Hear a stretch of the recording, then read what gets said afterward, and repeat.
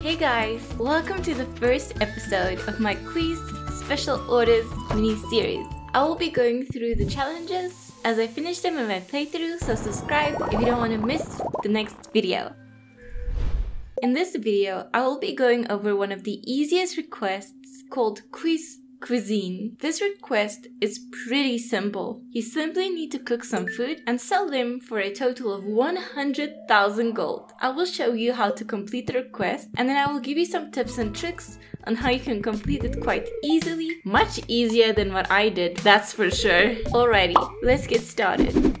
First, you need to complete the community center and repair Willie's boat. Then you will have access to Ginger Island. Next, you will have to find 100 golden walnuts to get access to Mr. Qui's room. Finding all of those golden walnuts was pretty time consuming, but actually really fun. And in Qui's room, you will find these very fun quests.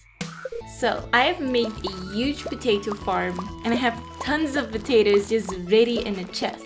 Don't ask me why I have a huge potato farm. You'll have to find out soon in an upcoming video. So I thought I could use the potatoes to complete this quest by making some hash browns. The hash brown recipe can be bought at the Stardew saloon for only 50 gold. To make hash browns, you will need 1 potato and 1 oil. The oil was the problem. I didn't have any, but I wanted to make hash browns. Unfortunately, I was already committed to making hash browns, so I had to buy some oil. You can buy oil at Peary's general store for 200 gold, but hash browns only sell for 120 gold. This should have been the moment where I should have realized that this whole hash brown thing wasn't gonna work. But of course, I bought 700 bottles of oil at 200 gold each, costing me 130,000 gold.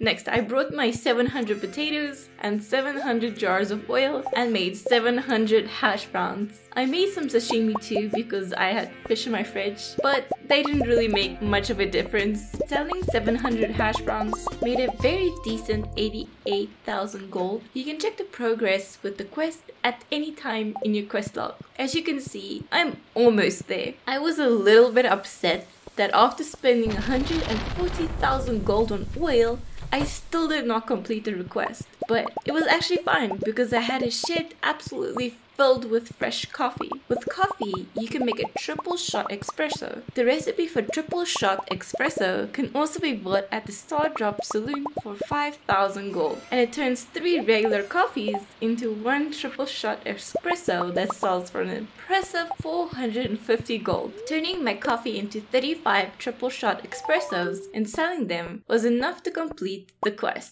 When you have completed the quest, you can confirm that it's done pretty easily because it won't be in your quest log. And if you go back to Mr. Qui's room, you'll also see that Qi coins have increased by 25. Have you seen some of the cool things you can buy with these Qi coins? I am very excited to start playing around with these new items, especially the hopper. Now this is definitely not an optimal way to complete this quest, so I will give you a way to easily complete this request even with absolutely no preparation. You might just lose a little bit of gold.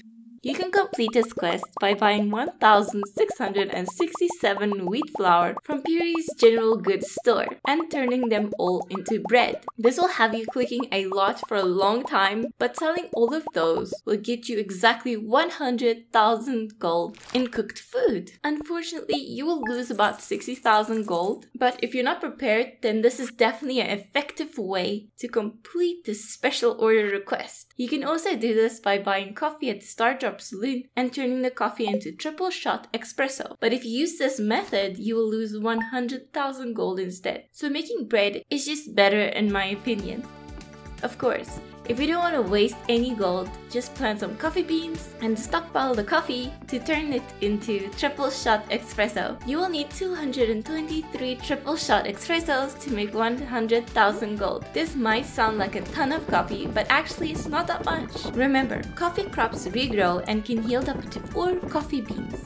Thank you so much for watching this video. I hope it was helpful. I was a little lost when I got this quest and I wasn't sure what to do, hence my silly potato adventure, but it all worked out in the end. If you have already completed this quest, what did you do and how did you make the 100,000 gold? Let me know in the comments below. But for now, until next time.